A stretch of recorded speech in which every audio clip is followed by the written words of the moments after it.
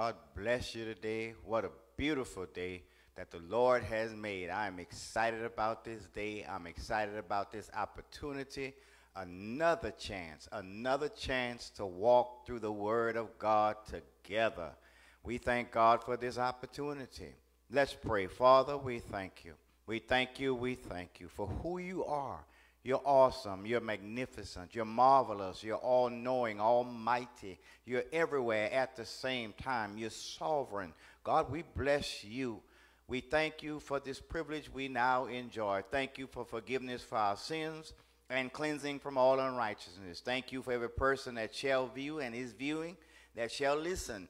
Give us ears to hear and hearts to receive. Help us, oh God, to digest this word, that it become a part of us, that is not for show, but that it might help us in our everyday life. Thank you again for the victory. In Jesus' name, amen. Again, welcome back to this word session, Galatians chapter 6. Last time we got as far as verse number 10. Just a brief recap of last week's lesson. Paul writes to the Christians in Galatia. He says to them, when you give to those, make sure you give from a pure heart, a pure conscience. But he says, let those that are taught in the word communicate unto those that teach it in all good things. Those that bless you with the word of God, you ought to bless them with carnal things. Amen. And we taught that on last time. He says, because whatever you sow is what you're going to reap. Be not deceived. God is not mocked. What you plant is what you're going to harvest. If you give, Luke says, Jesus says in Luke's record of the gospel, give and it shall be given unto you, good measure, pressed down, shaken together, and running over, shall men give unto your bosom. I am so glad that I've learned and that others have learned how to sow into the lives of those that feed us. Amen. We don't have to ask for anything, but if you're faithful with the word and faithful to the word, God will bless somebody to bless you. That's encouragement for those who labor in the gospel, who labor in the word. Don't look for anything but expect something. That don't make sense to a lot of people. Don't look for anything but expect something. What do you mean? It doesn't always come the way you're looking for it. People to do this and do that. But God's got a way of just blessing you beyond compare. And so he says, whatever you sow is what you're going to reap. And thank God for those of us who know the power and secret behind giving. Can I tell you one more time? Giving works. Sow good seed in good ground. Expect a great harvest. Did you catch that? Sow good seed in good ground. Expect a great harvest. If the man or woman of God is feeding you, you ought to bless them, is what Paul said. Paul said, not Pastor Nelson. Amen. And I thank God for those who do take time to bless their pastor. Amen. And the person that's feeding them.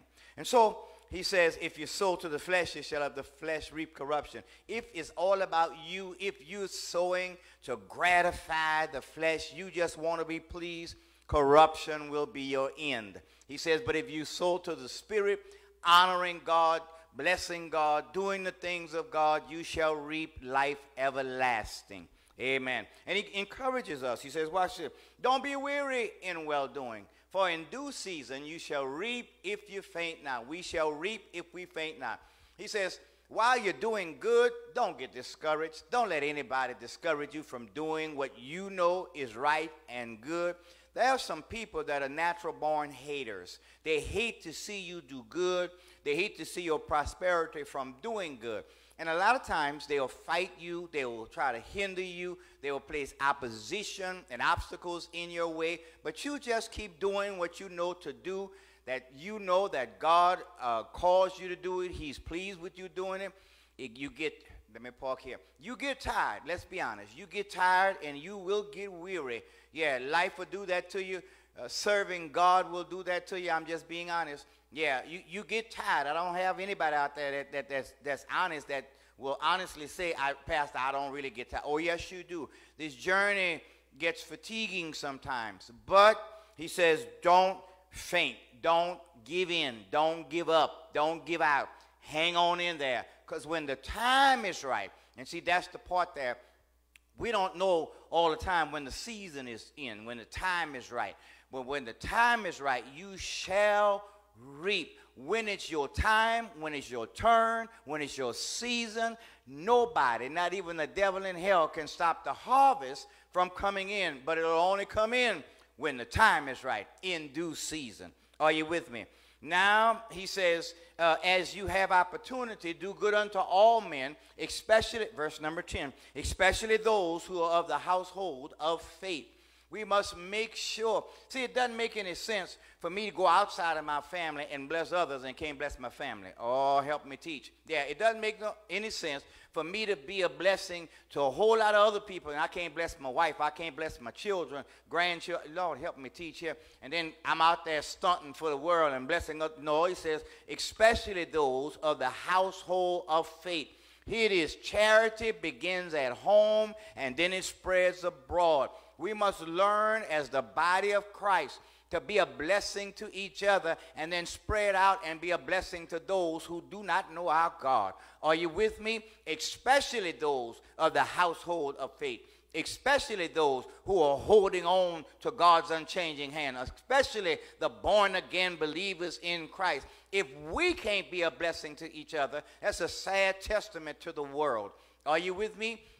I'm just a firm believer that Christians ought to bless Christians, ought to love Christians, ought to encourage Christians first. You can't do for others what you don't do for yourselves. Are you with me? Then Paul takes another turn here.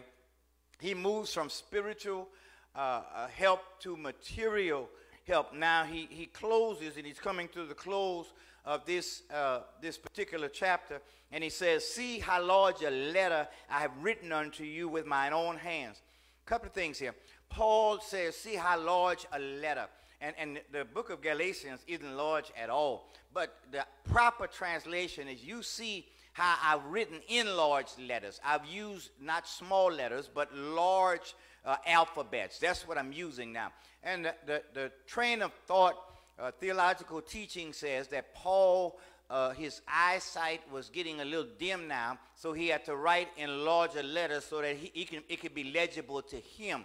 He said, see how large a letter I have written unto you with mine own hand. The second thing is, he was used to dictating his letters to quote-unquote secretaries. He would have the ministers that were under him to write exactly what he said and send the letters or carry the letters to the different churches, to the different regions.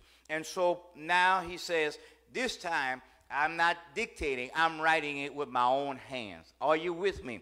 As many, now watch what he does now. He's talking about legalism. And we've got to be careful as the body of Christ that we don't fall into legalism. Let me do it for a second. I'll bring it to you.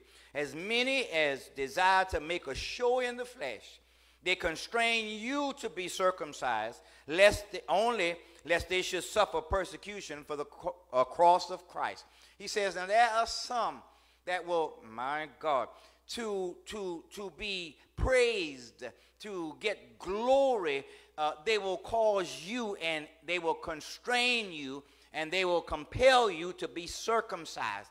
Now, circumcision indicated that you were a true Jew, a true follower of the law, a true student of the law, a true product of the law. And so Paul says there are those who are still operating in legalistic rules and regulations, where it comes down to Judaism, which was the religion of that day of the Jews. Judaism, those Judaizers, they want you to make them look good. They compel you to get circumcised. He says they do that so that they won't have to suffer persecution for the cause of Christ. They negate their Christian calling so that they can look good in their eyes of all others that follow the law. Lord, help me teach here. There are people that want to get you as cause you to be their disciples. They don't want you to follow Christ, Lord Jesus. They want you to follow them.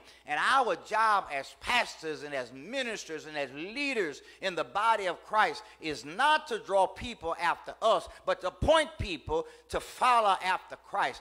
We are we are only stewards, watch it, of Christ's disciples. Christ's disciples are under our care, under our nurturing hand, but they belong to him.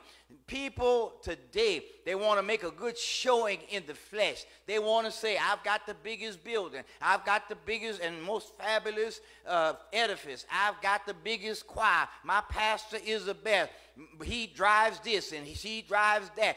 Showing in the flesh is not about us. It's about him. He says they want you to be circumcised. Watch it now. He says that they can escape. They don't want to identify with the cross.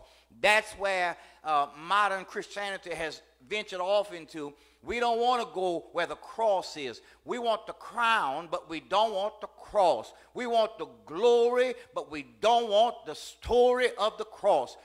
My God, we have to understand. You can't take the cross out of Christianity. The cross involves shame. The cross involves suffering. The cross involves sacrifice. The cross involves redemption and restoration. How dare you negate the cross of Christ in Christianity? Oh my God. Some say, I don't preach the cross. I don't sing keep me near the cross because it's shame. Well, the shame that Jesus went through is causing me to do what I'm doing today. Thank God for the cross. Thank God for the cross. The cross is the burden we bear to win lost souls. Jesus said, if any man come after me, let him deny himself. Oh, help me teach. Take up his what? Not his Mercedes, not his Lamborghini. Y'all ain't gonna help me teach here. Not his Maserati, not his, come on, talk to me. Take up his cross. Somebody say cross, and follow me. Thank God for the blessed things of life. But make sure when people see you, they can get a good view and a good image of the cross of Christ at Calvary. He died, y'all. He didn't die in a fabulous setting. He died on a rugged cross. Thank God. He says they don't want to suffer persecution for the cause of the cross of Christ. That's a stumbling block to many. That's a shameful event to many. But thank God I shout when I think about the cross of Christ. I got saved at the cross. Help me. At the cross where I first saw the light and the burdens of my heart rolled away. It was there by faith. I received my sight. And now, oh good God, I'm happy. Thank God for the cross. Yeah, they want to make a showing in the flesh. We have made the ministry so elaborate where folk can come in and don't have to change. Y'all help me. There is no conviction. See, the cross brings conviction. You and I need to be a part of a fellowship. Yes, where we shout. Yes, where we praise God. Yes, where we feel good when we leave there. We are inspired and informed. But we do need a ministry that brings about conviction. See, if there's no conviction, there'll be no conversion. I don't think y'all hear me now. If there's no conviction, there'll be no conversion. Folk need to understand that salvation is free, but it's not cheap. Help me teach. I said salvation is free, but it sure enough ain't cheap. I know that's country, but why? Yeah, it cost God everything to save our souls. He gave his only begotten son. We need to get back to the basic fundamentals of Christianity. He died that we might live. God gave heaven's best for earth's worst. He bankrupt heaven so that we might be rich in grace and mercy. Are you with me? Oh, for the cross of Christ. It wasn't a pretty sight at Calvary. I told you before, and I'll tell you again, it was an ugly, demeaning sight. It was an anxiety time. It was a demeaning time. Christ suffered that we might have life and have it more, y'all help me teach, more abundantly. Thank God for I'm not ashamed of the cross of Jesus Christ, of the gospel of Jesus Christ. He lived, he died. I said he died. He was buried, and on the third day, he rose again. I don't know where we got off, but if people are going to be saved, it's through the cross of Calvary. It's not through health, wealth, and prosperity. That comes as a byproduct, help me teach, of us honoring and obeying God. But we got to get the horse before the cart now. We got to make sure that we direct people to the cross, to Christ, to the saving and redemptive work of Jesus Christ. Oh my God, he says they make a showing in the flesh. You know what? That's where the churches has missed it. We want to make a showing in the flesh. Look at what I'm wearing. Look at what's on my fingers. Look at what I'm driving in. Look at the square footage of my house. Get off of that. People are dying and going to hell, and the value of earthly possessions cannot bring them back from the borders of hell. Are you with me? We've got to make sure it's not us gratifying the flesh. We sit the pastor, we sit the leaders on a throne. Get off of that throne. Come down and humble yourself. Turn back to Calvary. Turn back to Jesus, his bleeding side. Turn back to the grace and mercy, oh my God, of God. He says, watch this. Verse number 13. My God, he says, neither they themselves who are circumcised keep the law, but they desire to have you circumcised, that they may glory in your... Don't you think everybody that's with the deeds and thous and those are living what they're preaching? Y'all help me teach here. They want to put a burden, Jesus says, on you that they are not ready to... My God. Some folk, you just need to follow them home. Y'all don't turn me off right here.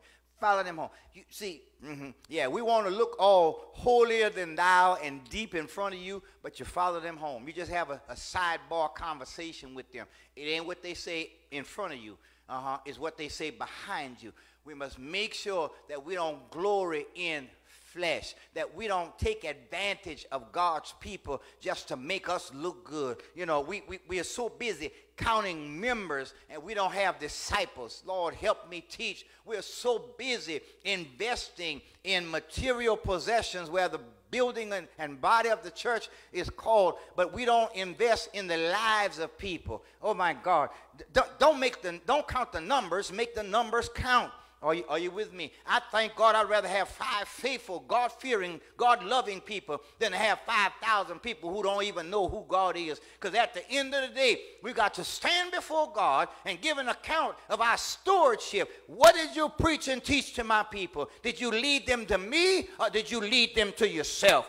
At the end of the day, it's Christ Jesus who is our Redeemer. It's God who is our judge. It's the Word of God that we'll be judged by, not by what church you were a member of, not by what you rode in or lived in. Oh, it's the Word of God that's the standard. Are you with me? And so he says, they don't keep the law. They want to make a fair show in the flesh. They get circumcised. You know, They went to, and y'all know what circumcision is, don't make me get into that, but they got circumcised just to identify with that religion or that race, you know, or some of them for manhood. They got circumcised. And you know what? A lot of people join the church just to say, I'm saved. Joining it doesn't make you saved. Are you hearing what I say? Because you're saved, you become a part of a fellowship because you need a pastor, a leader to feed you with knowledge and understanding, according to Jeremiah 3:15. But a lot of people, oh God, join a particular church to have a certain status. Can I teach deep here today? Y'all ain't got to like me, but respect what the word is saying. Yeah, you know, if I join that church, I'm on a certain level. Okay, we are better than those over there. And we do that. You should say what you want. I've been in this world for a few minutes now, and I understand, and I've checked it out. I survey, I inspect, I see how people become a part. You know, if you're a part of that church over there, they're poor. They don't have it going on. They don't have this type of ministry or this, that, and the other. But if you join this church, don't make me go there. Join this church, you know, you get to get elevated on a certain status. You know, all of us drive certain cars and certain quality of clothes we wear. And, you know, it's a fashion show on Sunday morning. Y'all help me teach. Yeah, and then, you know, we've got our prim and proper attitude when we come into the house of God and all of this kind of stuff. But all that's going to perish along with us, and we're going to perish along with it. Must be sincere, must be honest before God, must be genuine. Somebody said genuine. We must be, Lord God, real. Are you with me? Got to keep it real. And so He says they don't keep the flesh, but they make you keep the law, but they make you get circumcised so they can go and say, look how many followers I've converted. Look how many people I brought, and they became in the religion of Judaism. He says that's why they're doing it, to count the numbers and to bring accolades to themselves. And he says that you know what? That's shallow, that's hollow, it won't last. Are y'all with me? Watch this. So Paul says this now. But God forbid that I should glory except in the cross of our Lord. He says, watch this, of our Lord Jesus Christ, by whom the world is crucified unto me and I unto them. Paul says, if I'm going to brag, I'm going to brag in the cross. I'm going to boast in the cross. Are you hearing me? I'm not boasting. If anybody, listen, if anybody had a right and a reason to boast, it was great old Apostle Paul. Paul says, if I just wanted to brag, I'm of the tribe of Benjamin. Y'all ain't helping me. He says, I just want to brag. I've been educated at the feet of Gamaliel. He says, if I want to brag, I speak 14 languages and I master 7. If I wanted to brag, I'm a Hebrew of Hebrews. I'm a Pharisee. Y'all ain't saying that. If I wanted to brag, I've got so much I can brag about. He said, but I count all that as nothing but for the glory of God and for the sake of the cross of Christ. He says, the only way I brag is in the cross. I boast about what the Lord has done for me. And child of God and anybody else that's watching, let me tell you, you have nothing to brag on. What you have, somebody got a better one. Excuse me. What you live in, somebody's got a bigger one. What you're driving, somebody has a more expensive one.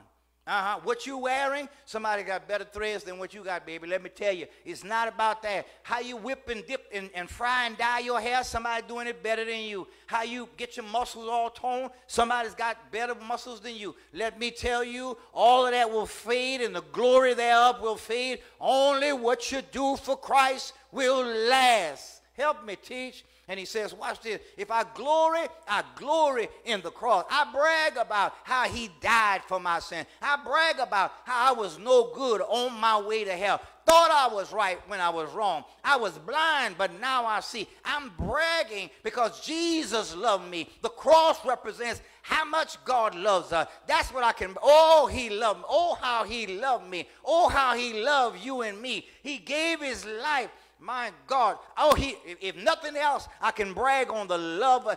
Doesn't God love us? I want to tell you, if you don't know it, he loves you. If nobody else ever tells you they love you, God has told you, and he's telling you daily, I love you. And you've got to love him right back because he's just that kind. He's so good.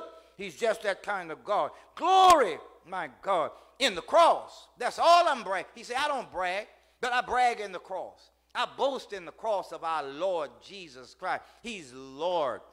He's in charge. I thank God, oh God, for the cross of Christ. I thank God for the sacrificial gift, the redemptive work of our Lord and Savior Jesus Christ. Y'all, I wouldn't be standing here if it wasn't for the cross. I would not be having this privilege of speaking the word to you if it wasn't for the cross. Don't look at me. Look past me and see Jesus. Don't look at your leader. Look past them and see Jesus. If you can't see Jesus in and through your leaders, you're serving and following the wrong one. Take that to the bank. Come on now. You're serving and following the wrong one. He says, watch this. He says, by whom the world is crucified unto me. I'm dead to the world, or the world is dead to me. Yeah, the world is dead to me. This world doesn't bother me. My God, the fads and phases that the world goes through, I can skip that. I can bypass that. You know, some people got to be in the in crowd. Lord help me tell you, I done lost some folk. Yeah, some people just, whatever the world does, they've got to do it. Whatever the latest fad or trend is, they got to follow through. If this group, the popular group is doing that, we do that. When are you going to walk away from the world? When are you going to separate yourself from the things of the world and say, you know what? For God I live and for God I'll die. When are you going to say, the things I used to do, help me teach, I don't do no more. There's been a change in my life. When are you going to say, I've decided to follow Jesus? No turning back. Wait a minute, Pastor. You can still have fun. What is fun? Let's talk today. Fun and excitement. I've done it all. But I've discovered that when I honor God and obey God, oh, that's joy right there. That's exciting to me because I get to sit back and see the handwork of God in and through my life, even when I'm down, even when I'm wrong, even when I'm at my lowest, even when I'm encumbered by grief, I still see the hand of God working in and through my life. Why? Because I love him and because the world is dead to me. And he says, I'm dead to the world. The world don't love me. My God, John says the world loveth his own. And the love of the world, when you are engrossed in it, you don't have the love of the Father. You don't love God. You can't love God and love the world. Paul says, if any man be in Christ, he's a new creature. All things are passed away. Behold, all things are new. He says, wherefore, come out from among them and be separate, saith the Lord. I'm sick and tired of ministries telling us it's not what you do, it's how you do it. You can go out there and be a part of that. You just, oh my God, that's foolishness. There must be a separation. How is the world going to tell us from them? See, this ain't, I know other people are going to turn me off. How can you say I love God with every part of me, and every time the world turns around with something new, you're there. You're in it. Oh, come on. What's the use of me being a Christian is that if there's no difference? Can I teach? If there's no difference between me and the world, I can hang that title Christian up and never pick it up again. Yeah, are you with me? He says, I glory in the cross. He said, but the world is dead to me and I'm dead to the world. My God, when are you going to reckon yourself to be dead to the world, where the world and all of its issues don't bother you anymore? You've been there, done that. God brought you from that. Why go back? Jesus talked about it. He said, like you like a dog that's returned to his vomit. Did you catch that? When a dog throws up, sometimes you watch a dog go back and lick it back up. Ooh, my God. So it is when God purges us from our mess, from our sins, we go back and lick it back, take it back up, like God never changed us, like God never cleansed us. Come on. If you're clean, stay clean. God's job is to clean you. Your job is to stay clean. Let me move on from there. Good God. He says, watch this.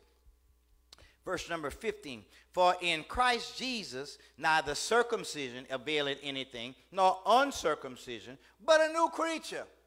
Who cares, he says, if your foreskin has been cut away? Or who cares if it hadn't?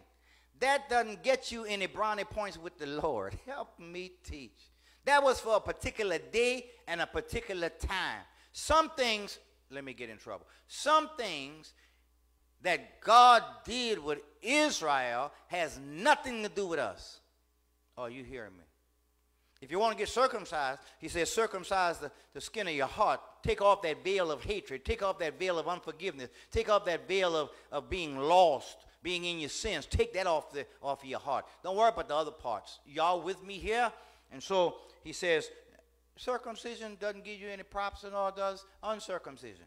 So you can go to the left and say, you know what? If you ain't circumcised, you're not of God. And others say, well, I don't have to be circumcised. We're on the grave. We of the Lord. No, watch it. You don't get any ways made with God, any brownie points again with God, just by being legalistic.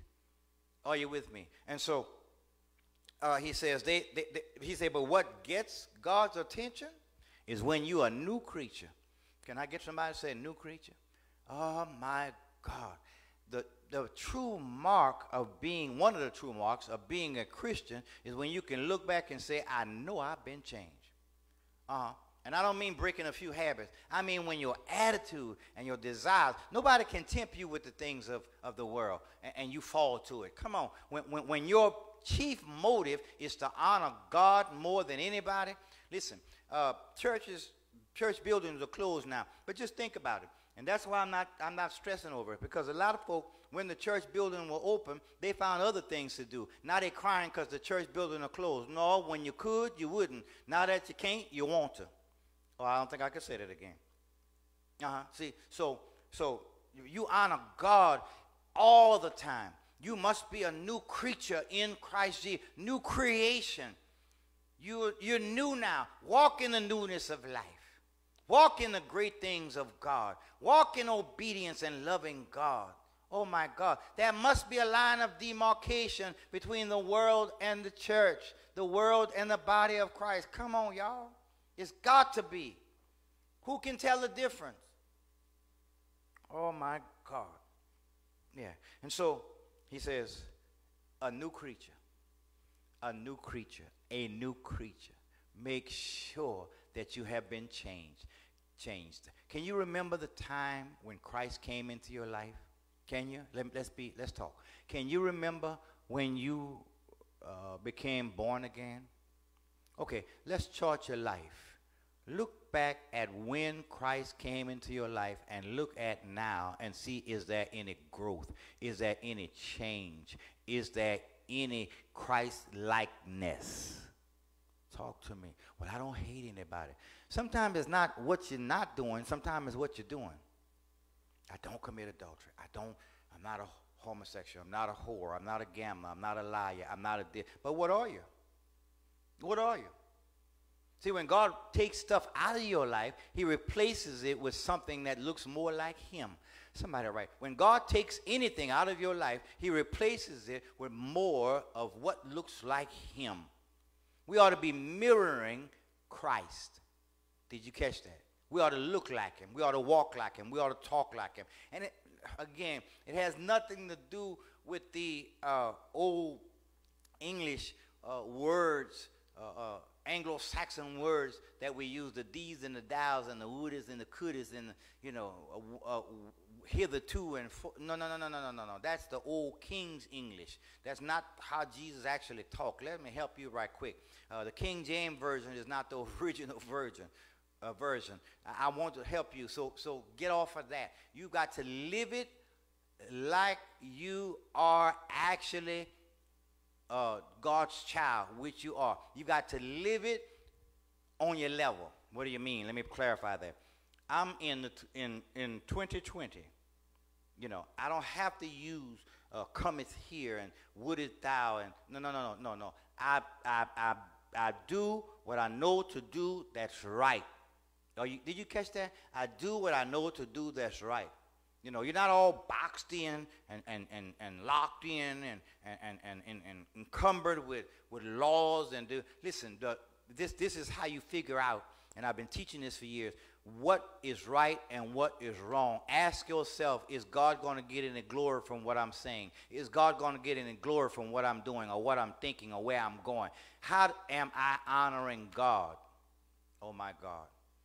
Before you eat it, before you drink it, before you smoke it, before you go there, before you agree to it, before you engage in it, ask yourself, before you answer people, is what I'm getting ready to say, is what I'm getting ready to do, is it going to bring glory to God? If not, let it go.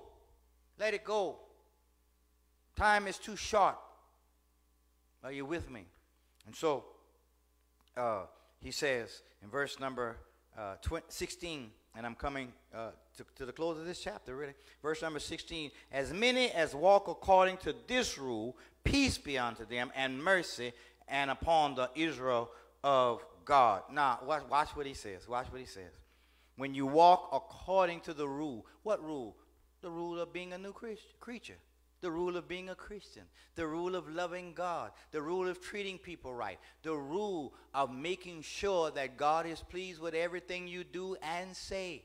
That's the rule. The Christ-likeness. That's the rule. New creature. That's the rule. God is pleased with that rule. When you walk according to the laws of Christ, not the Judaistic laws. My God. Your head, ladies, got to be covered. Men, you have to have a suit on. Y'all help me teach. You got to have, your dress down to your ankles, and your hair's got to be up in a bun and all this kind of stuff. That's legalism. Lord help me. Now, let me be fair. Before you shout too fast, let me be fair. All your stuff ought not to be hanging out either. Uh-oh. It's sure quiet up in there. you should be modest in your apparel. Your underwear and breasts and all that other kind of stuff shouldn't be showing. You shouldn't flex your muscles in front to be tempting people. Yeah, okay, come on, let's go. But you got to make sure, yes, that you dress modestly to not cause others to sin. But at the end of the day, you're not wearing clothes from your head to your toe to cover you up. So, no, that's legalism. You can say what you want. That's legalism. I'm going to teach that another time. He says, watch this. If you walk according to the rule, you have peace. A lot of us can't have peace because we don't live in peace. What does that mean? If you don't live in peace with God, you won't have peace in your spirit. If you don't live in peace with God or at peace with God, you won't have peace in your home. If you don't live in peace with God, your mind won't be at peace. My God, you've got to make sure you're at peace. Get it right with God and everything else is going to get right. I know it's bad grammar, but it's good communication. Get it right with God and everything else is going to get right. Amen? Yeah. And he says, and mercy. You have peace. And here we go with that word again, mercy. Thank God for mercy. When you're merciful to others, God is merciful to you. And I'm a recipient of God. I know I haven't done it all right. You haven't done it all right. But we're here by the grace and mercy of God. Mercy holds back from us what we really deserve.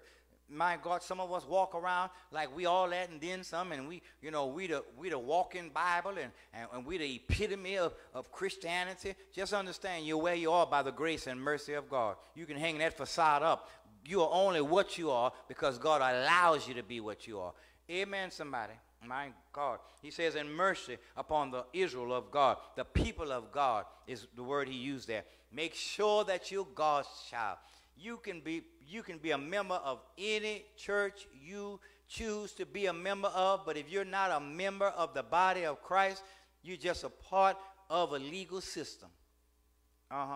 We take communion on this day. We dress like this on this Sunday. We stand up here. We sit down here. We kneel here. We do this. We do that. You're just going through legalism if you're not a part of the body of Christ. Jesus would tell Mr. Nicodemus, a Pharisee, and theologians say he was the president of the Sanhedrin Council, which consisted of 72 men. He kept the law. He knew the Torah. Listen, he carried out temple duties. And Jesus would say unto him, you must be born again. So guess what? I'm going to shock you when I tell you, all of your church attendance did not say that you have been born again. But because you're born again, you attend church. We have to get it right. I don't have to go to church to be saved. I'm so sick of that excuse. Everybody in church ain't saved. I'm sick of that one too. You just do it right. See, I had a conversation with somebody a few years ago, and they said, well, I don't need to come to church because everybody in there is hypocrites. I said, well, won't you come and help us and show us how to do it right? Y'all ain't going to help me. Since you condemning everybody in the church, you come and you show us how to do it right. No, see, that's a cop-out. That's an excuse not to be committed to the things of God. I'm here to tell you, when you're God's child, you love God. You want to be around the people of God. You want to, help me teach, you want to be active in the ministry and in the things of God. You're not a renegade Christian. Oh, help me teach. And so, y'all, yeah, he says, watch this in verse number 17. He said, from now on, let no man trouble me. For I bear in my body the marks of the Lord Jesus Christ. He said, look, my God, let me get here. Paul says, I'm sick and tired of having to validate my apostleship, my apostolic calling. He says, now I'm telling you, all that I've told you about the legalism and the effects of legalism, he says, and how it's not prospering, the Israel of God, the people of God, he said, don't y'all bother me. Paul had to constantly defend his position in Christ, especially that of an apostle. Because, you know, he wasn't one of the original 12. He wasn't one that actually walked in ministry for 3.5 years with Christ. And so, and then we know his history. We know his background. Paul was one that persecuted the church. And so when he became converted, God had to reassure him that he was actually called by God, and he had to reassure the people that he wasn't the same old Saul he used to be. Lord, help me teach here. And so now, watch it. I'm going somewhere. Now he says, he says, let me put it in 20. Don't come at me anymore with this foolishness. I'm an apostle, and you can't do nothing about it. Oh, a lot of times pastors have to defend their pastoral calling. He ain't no pastor. He ain't no real pastor. He do this. And look, Paul says, don't come at us like that. He says, you know what? Because I got proof in my body. I bear about in my body the marks of our Lord. He said, I've suffered for this cause. I paid the price. He says, I've been beaten several times, stoned and left for dead. I've been, my God. He says, I've been left alone, abandoned. He said, sometimes I want to walk all by myself. I've been let down over the wall in the basket to keep from being stoned. He says, don't come at me. I got marks to prove that I've suffered for the cause and for the cross of Christ. What signs do you have to indicate that you suffered for Christ? Oh, Jesus.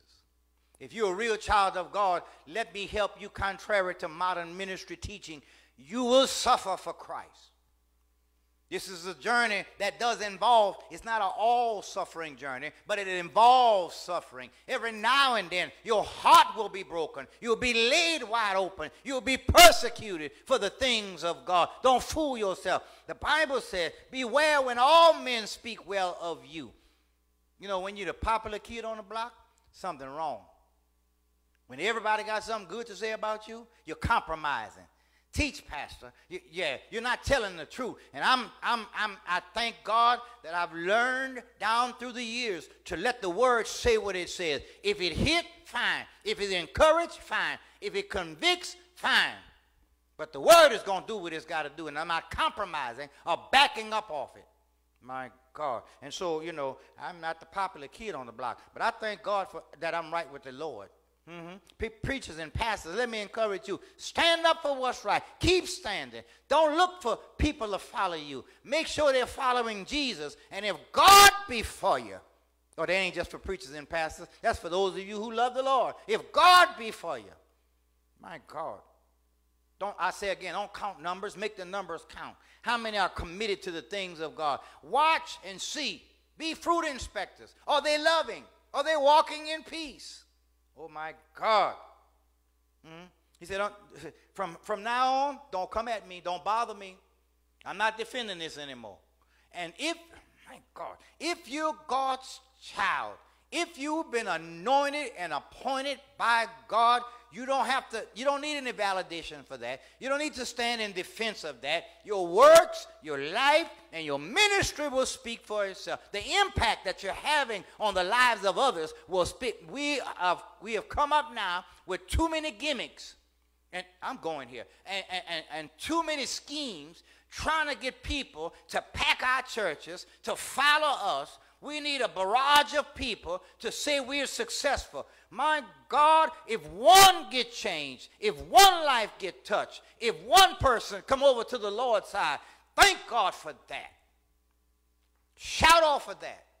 Because God is still saving souls and he's still turning people around. Are you with me? My God. He said, listen, I've suffered, Paul says, for the cause of Christ. I've suffered. And I thank God I've suffered for the cause of Christ. Been lied on, been lied to, been undermined, been set up. But you know what? I'm still here. I'm still standing. Aren't you? Come on. If you can testify just for a minute, aren't you still here? When you gave your life to Christ, didn't you feel, Mike, watch me here. Didn't you catch hell from your family and from your so-called friends? Somebody ought to witness and testify right there. Yeah. Some of you, when you got serious about God and wanted to give your life for Christ, your family looked at you cross-eyed. You don't know. See, you went to that church, they done brainwashed you. Oh, help me teach. Y'all following that man, that woman teaching y'all. Say amen, somebody. You done read that Bible so much, you're gone crazy. Oh, I've heard it all. Come on. Watch. And then we give more credence and more credibility to those who do some dastardly things more than we give to those who are following Christ and leading us in the things of God. Oh, I just said something right there. We praise those who cause others to be murdered. We praise those whose songs, I'm in trouble, whose songs degrade us. We praise them. Yet we'll ostracize and criticize and crucify those who labor in the word. So Paul says, don't trouble me, don't bother me. Get out of my face, he says. I am so glad that I've never needed the validation of anybody. I am who I am, and I am what I am by the grace of God. Where I make it is by God's grace. Where I miss it, I'm trusting God's mercy. Y'all ain't got to help me. Let me close here. He says, brethren, the grace of our Lord Jesus Christ be with your spirit. Amen. He starts out by saying brethren. Then he ends by saying brethren. He says, just in case you missed it, I'm talking to God's people. And that's where I am today. I'm encouraging God's people. You keep living like you're living. Keep living the life that God calls you to live. Let people talk about you. Listen, let me help you real quick. I thank God for folk that talk. When you're talked about, you're thought about. Folk have you on their mind that you don't even know anything about. Are you with me? And stop entertaining what folk are saying about you anyway. Tune that out. Turn it off. As long as you're not giving them the negative to talk about, praise the Lord. And if you are, and it come back at you, that's an invitation to change. Teach faster. Grace of our Lord Jesus Christ. Thank God. Now he uses in 2 verses prior, mercy. Then he always tags those two together, grace and mercy. Grace, God's unmerited favor. Mercy, God holding back from us what we do deserve. Grace of our Lord Jesus Christ be with your spirit. Amen. So be it, he says. I am so glad today that I walk in grace. I'm a recipient of grace and mercy. I'm blessed like that. Got nothing to do with material possession. Oh, I'm blessed materially. I thank God for it. But you know what? If I never, ever got another dollar, if I never, ever was able to enjoy the house I'm living in or the vehicles I ride in, I thank God that I'm blessed to receive God's grace and mercy. Because grace and mercy will open doors for you that's been slammed in your face. Are you hearing me? Yeah, the grace and mercy will get you favor with God. And if God favors you, he will bring you into places you didn't even qualify to be. You ever look, I'm through, you ever look at your life and folks said you weren't going to, you wouldn't amount to anything, you weren't going to make it, and you look back and them folks struggling? To God be the glory. You got to be careful what you say about people because it has a boomerang effect. The negativity you speak on other people's lives will take over your life. You got to be careful. The same people who we look down on, right now you're looking up at them. You need them. It ain't over till God says it's over. Whoever God has his hand on, nobody can block or stop their success. God bless you real good. We're finished, thank God, with this 6th chapter of Paul's letter to the Galatians. I pray and believe that these last couple of sessions has blessed your heart. I want you to be encouraged by the things of God. Thank God for the truth of the word of God. Jesus said, you shall know the truth, and the truth shall make you what? Free. Too many folk in bondage. That's why I teach it like I teach it. That's why I come straight with the word of God, because folk need to be set free and delivered. Amen. And so thank God for the word. Thank God for Jesus Christ who makes all of this possible. Thank God for his spirit who's bringing the word out like it needs to be brought out. And I need to say this real quick. However you're blessed by this ministry, however you're blessed by this teaching, to God be the glory. It's all because of him. If it wasn't for him, you wouldn't be looking at me right now. You wouldn't even be hearing words coming out of my mouth through the power of God. It wouldn't even be like that. So thank God for him. I give God the glory. Certainly, we are concerned, as always, about those who have not been to the cross, who have not bowed under the cross, who have not been washed in the blood. My friend, the cross is still relevant today. The cross is still powerful today. The blood of Jesus is still washing people. The power of the Holy Spirit is still drawing people to Christ. If you yield, he will draw you, bring you to him. He will wash you and cleanse you if you allow him. So right now, I want to pray with you, and you repeat with me, after me rather, what I'm about to say in prayer. And I promise you, if you're sincere, you have brand new life, a new beginning. Dear God, I confess that Jesus is Lord. I believe that he died, was buried, and on the third day, you raised him from the dead. I ask you now to come into my life, take control, and I thank you that I'm a new creature in Christ Jesus.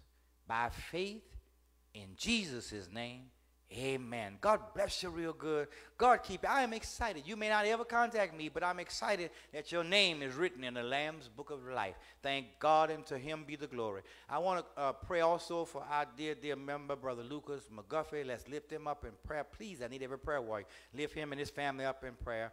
We want from a member of St. Mark. And I want to pray for Sister Lily Russell, a member of the Mount Olive Baptist Church. I need all of you. Thank God she's progressing well. Had a chance to talk to her.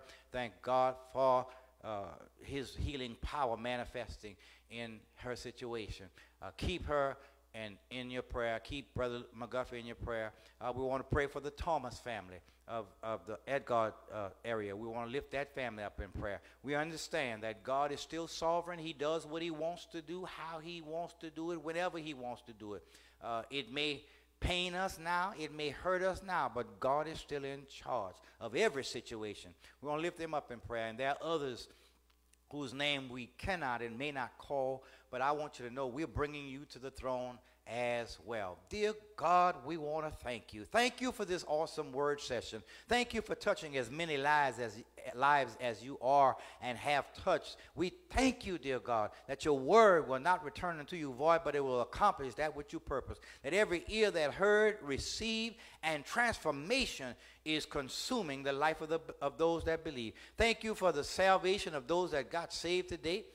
And through other ministries, thank you for their salvation. God, we bless you. We pray for every pastor, every ministry that's honoring you and serving and worshiping and praising you and giving you all the glory. We thank you for them, that you are empowering them in these last and evil days to keep standing and being a beacon light in our dark world. We pray for our world, that you would step in, dear God, that you would make it what you want it to be, that you would get glory, especially in our country.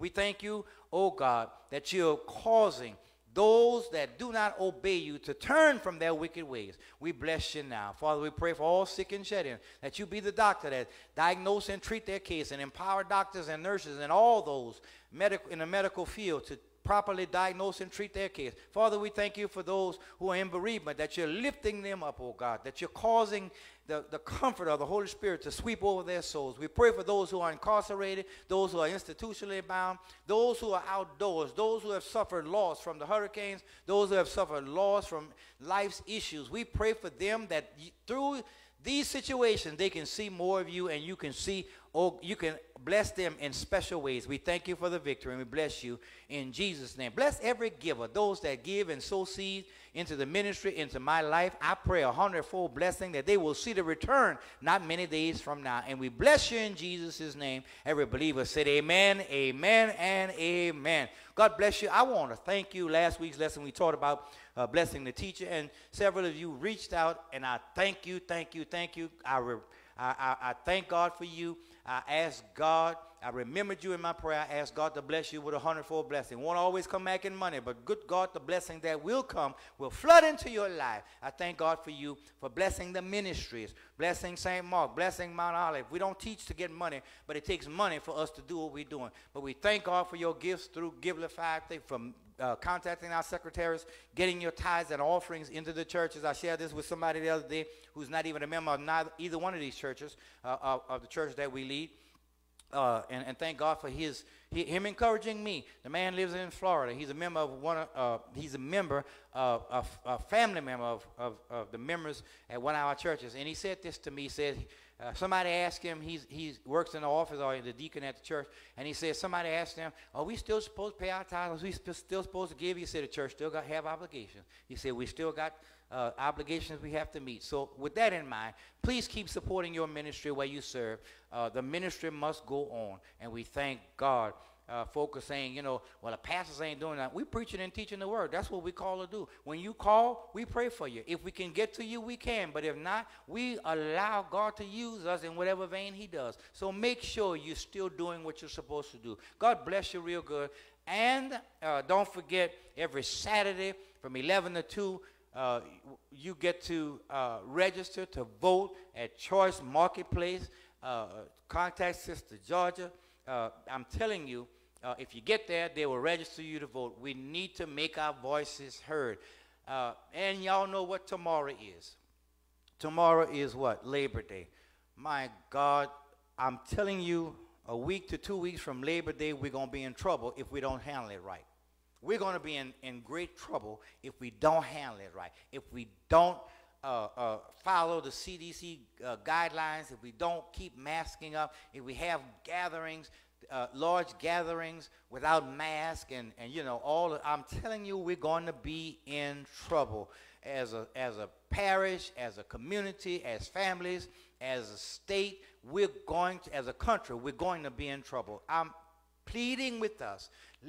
Y'all, I see progress, but it's not at the point where we can let our guards down. I'm wanting terribly to get back into the fellowship with the body of Christ. I'm wanting to be able to go certain places and do certain things, but it can't happen until we get all of this mess pretty much out of the way. Let's help ourselves so that God can help us. Mask up, social distance, keep away from the large crowd. We're getting too comfortable, and this is going to come back to bite us. God bless you real. I know you're tired of me, and I'm tired of saying it. So help us, and we won't have to say it anymore. Amen. God bless you. Don't forget to vote. Don't forget to vote. Don't forget to vote. When early voting comes, please vote. Your vote makes the difference. Though you're tired of the unjust judges, and we elect them. We elect them. And if we don't vote for them, we elected them. So make sure you put your voice out there. God bless you real good, and may the Lord keep you is our prayer. As always, and I'm through, I love you. Be strong in the Lord. God bless you real good. Don't forget you're loved. Amen.